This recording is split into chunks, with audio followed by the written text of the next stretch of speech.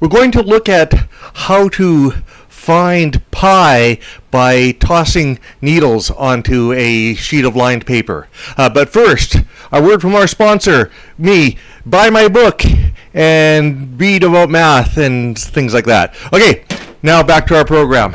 Okay, so this is called Buffon's needle, and here is how it works.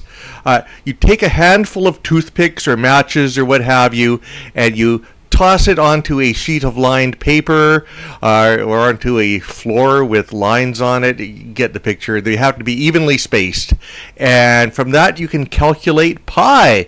Isn't that awesome? And now here's how you do that. First, you need to measure the length of the match in terms of line spaces on the paper. In this example, the match is 6 spaces long. Now notice that that's spaces that we're counting, not how many lines it potentially touches.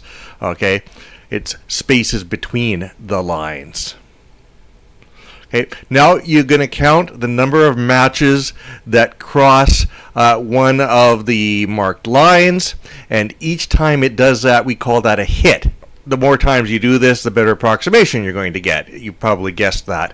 Okay, now take the total number of matches that you used, that includes the hits and the non-hits, divide it by the number of hits. Multiply the result by 2, and voila. So in this picture, a hit means the match covers one of these highlighted lines. Here's why it works. We can think of the match's position in terms of 2 parameters. One measure is the distance of the center from the nearest line, which is L in our diagram here. The other is the position that the match head takes along a semicircle. That's the angle theta. Okay. Now, for a semicircle, theta can be anywhere between 0 and pi.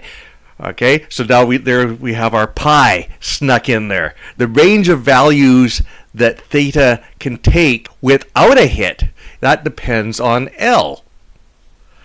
Our unit length then is the radius of the semicircle, and a hit corresponds to sine theta being greater than or equal to L. Now here we've plotted L and sine theta as functions of theta.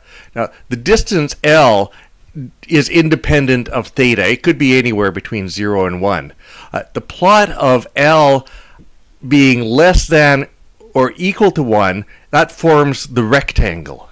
And the sine theta curve and the area beneath that covers those situations where sine theta exceeds L. It's greater than or equal to L. So those are the hits.